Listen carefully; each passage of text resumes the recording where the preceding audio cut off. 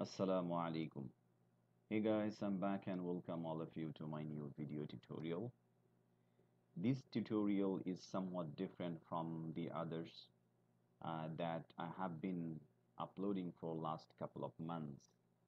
Basically, I used to upload some videos tutorial on basically Python programming, and that is based on ArcPy in ArcGIS and Python window. So today I thought about shifting my focus from Python to JavaScript, and this is all about Google Earth Engine. You know that the very growing and kind of popularized platform among especially researcher. So as I'm also learning as well as using, you can say that. So I thought I should share my thoughts and experience about the learning and the outcome with you guys. That's why I just came up with this video concept. Okay, so let's get it started without further delay, as usual. So to get started with Google Earth Engine, first of all, you have to search in any browser, search browser like I'm opting for Google Earth, Google search.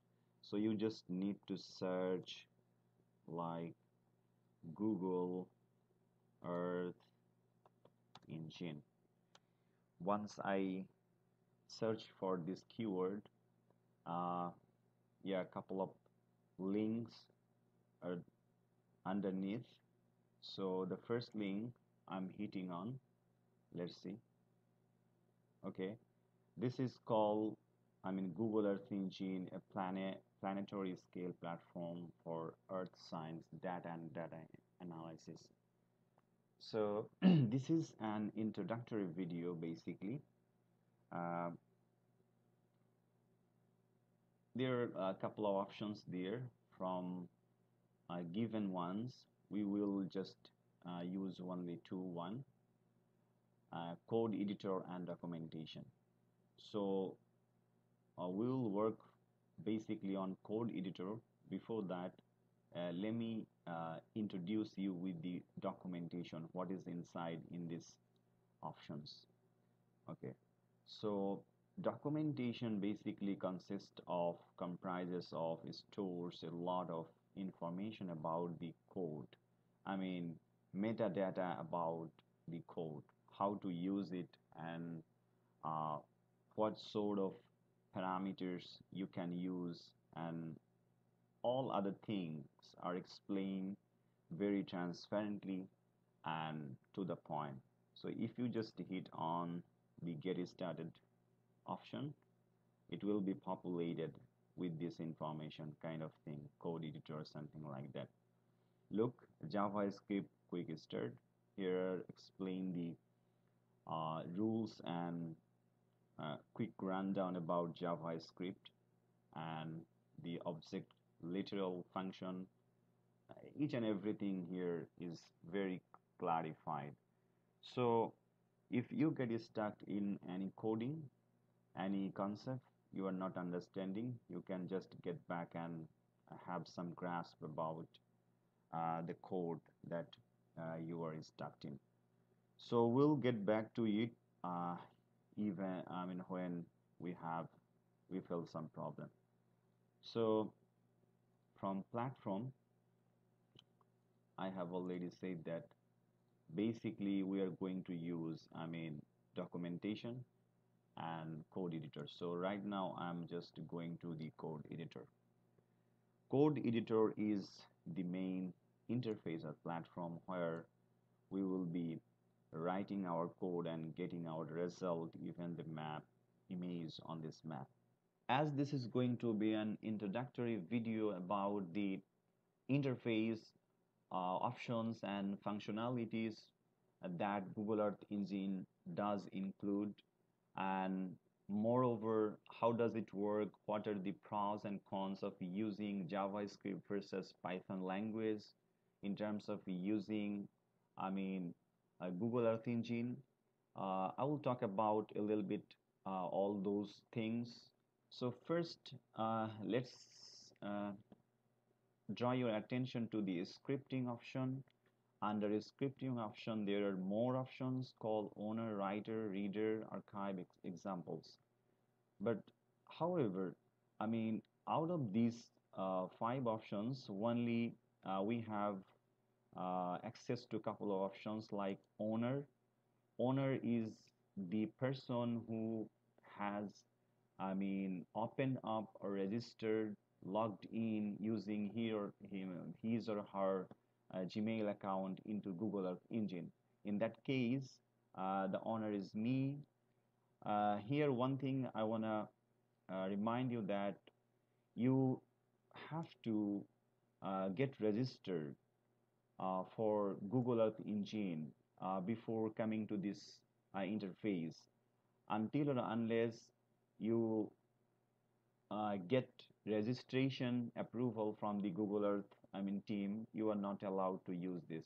And for that case, if you can use, institutional ID to shoot your email from which that would be more, that would be faster than, using Gmail account. For me, initially, I just tried to get registered using my Gmail account. However, it took times more than expected. Then I thought about using my institutional email, and it worked very, very fast. Yeah, even I just got, approval within less than an hour. So you can keep that in mind while, using any email for registration. If you have an institutional ID, you are lucky one. Otherwise, no problem. You still can try with your Gmail account. Anyway, so this is the owner section. Here you can just store your output, codes, anything. All the things are going to be deposited here. Writer section has no access for us because writers are those people who have developed this interface. Google Earth Engine team. So we have nothing to do with this section. Reader somewhat, like this, but sometime it gets, access us, but right now I have no access. Archive is nothing.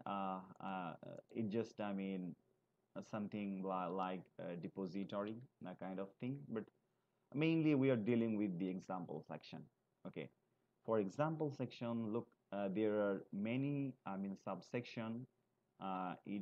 These are basically some sort of functions which are needed or required to use while importing or extracting your image, analyzing uh, anything, for research purpose, for, project. The inbuilt function are there. For example, like from, okay, yes, from name, if I just click there, the code already, just been there. So this is another code sample. You can drag from here to there.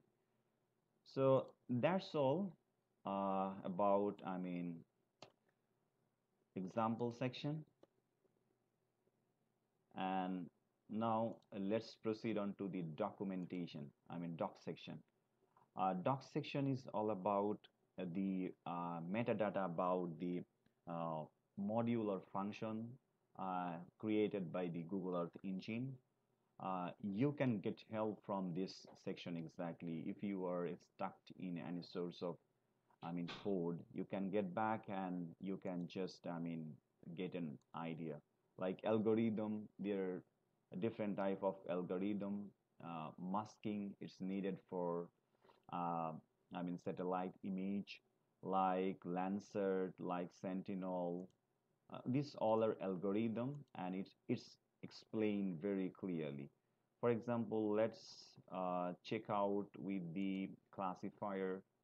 There are some prominent modules, machine learning and deep learning are based, modules are there. So you don't need to write your own code. The code is already there. You have to just, I mean, understand and read out the code and drag from there to here, like classifier, decision tree, which is mainly used in, I mean, uh, like uh, random forest model. There is also, I mean, something that you can explore it, I mean, bit by bit. So this is all about doc section, and proceed on the next section is assets. Assets is something that you can deposit your codes in the cloud. It's something like about uh, it's just like a Google Drive. So Google Drive, you can use it to store your data. Now let's proceed on to the next window called new scripting. Here you can write your code, script your desired code, and then you can get the output in the next far right window called in a section console. So there are some associated options linked to this new scripting window, kind of namely get link, save, run, reset apps. More prominently and frequently we're gonna use, I mean, run option. Once you are done with your code, I mean, writing your code, then you will need to use this option, run the code. And you can also save your code for later use, this option. And you can also send your code by generating a link, get the link. So let's randomly write a code in JavaScript format, print hello world, hello world. Okay. In JavaScript convention, at the end of your code, though it's optional, you need to use semicolon. So print semicolon. If I hit the button run, look here, the output whole result is being showed in console, I mean, section. So JSON uh, is like is another, I mean, programming language, mostly in used in JavaScript, HTML, and CSS. I'm not gonna, I mean, tell it about in details. I'll make another video for JSON. Anyway, so this is all about new scripting. The gist is that you can write your code, save your code. Also, you can get any link based on this code and send it to your fellow colleagues, friends, anyone who needs your code. And you can also reset your code, clear this script. Look, clear, and you can just begin from this scratch.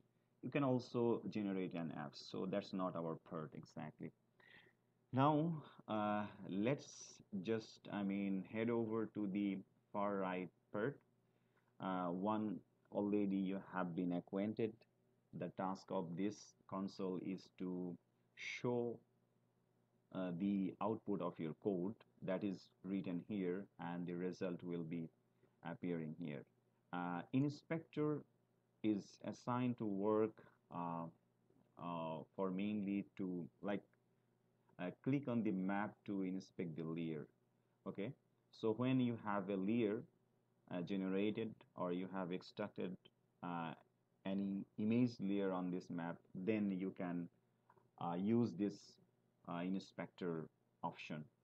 Console and task is something like search or cancel multiple tasks in the you I mean, be familiar bit by bit once you are handy using it.